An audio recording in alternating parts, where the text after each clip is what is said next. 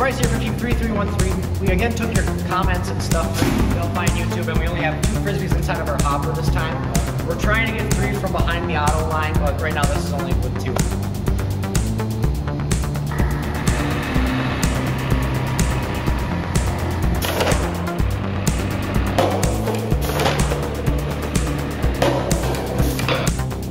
Hello, this is Brandon from Team 3313 here. We read you guys' Chief Delphi comments and YouTube comments, and those were extremely helpful because we figured out, we didn't even realize the problem, but the bumpers are going to be in between us and the feeding station, so we put those on there and we're going to test feeding.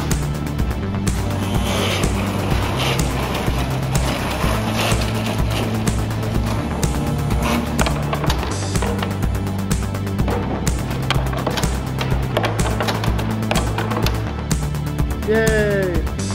Is there anything we're going to do differently on our final robot to make that maybe a little bit easier? We're going to make this piece a little bit taller, so that way, and we're going to extend this piece farther out. Yeah, you passed the test. Yay!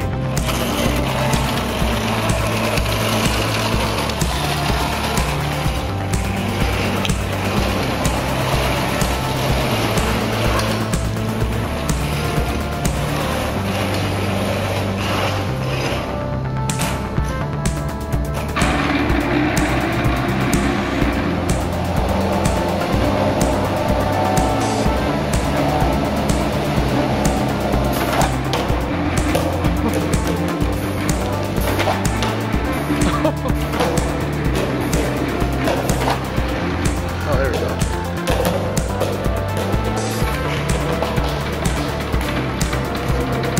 There you go. We had a new controller operator, so that's why we missed a few, but we did good. That's okay. Yep, that's okay.